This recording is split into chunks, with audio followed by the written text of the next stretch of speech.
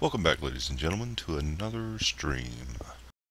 In this video we'll be talking about some DPS stat priorities for the Esper.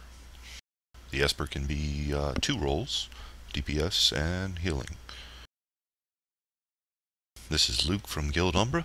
Let's dive right into the primary stats. As you can see here, there's a bunch of primary stats. As the DPS Esper, you want to go with Moxie as your primary stat because it gives you assault power.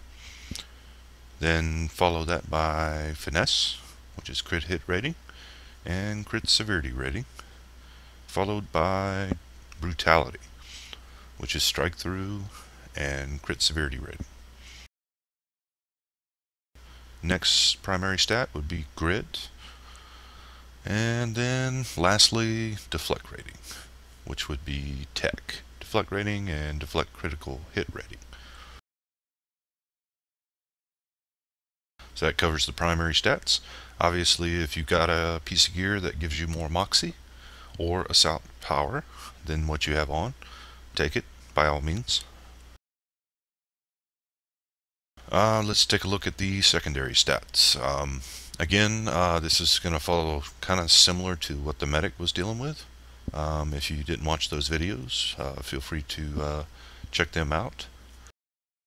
But basically, if you have a piece of gear with secondary stats that are better than the primary stats, then obviously you would take the piece of gear with the secondary stats on them. But anyway, stat priorities for the secondary stats are assault power first, crit hit chance, followed by crit hit severity, strike through,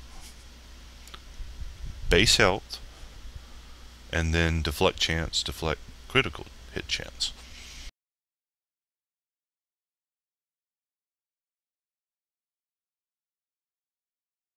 So in summary, primary stats, you want to go with Moxie first, followed by Finesse, followed by Brutality, then Grit, then Tech. So Tech's last, obviously. Then for secondary, you want to go with assault power first, crit hit chance, crit hit severity, strike through, max health, and then deflect chance, deflect critical hit chance. This covers the basic stat priorities that you need to know when you are playing a DPS Esper. We'll be going into a build of one. I think I have two of them. Still got to work on them a little bit, but look forward to next time. We'll jump right into the builds.